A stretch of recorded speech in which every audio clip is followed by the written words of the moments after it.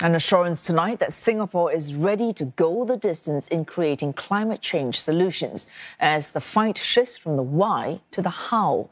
Senior Minister Teo Chee Hean says the country will share revised plans to achieve net zero goals by 2050 later this year.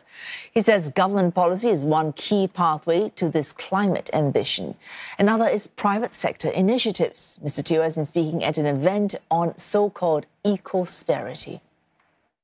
To remain competitive in the long term, businesses need to incorporate decarbonisation and climate risks into their strategies. As demand for sustainable practices increase, first movers will capture upsides, while laggards may be written off as doing too little, too late. The three-day event at Marina Bay Sands is hosted by state investor Temasek.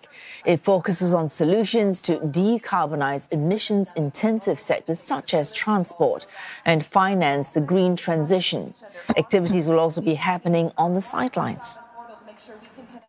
These include a key announcement by the Glasgow Financial Alliance for Net Zero, better known as GFANZ, and the convening of the Civil Aviation Authority of Singapore's International Advisory Panel that will look at sustainable air hubs.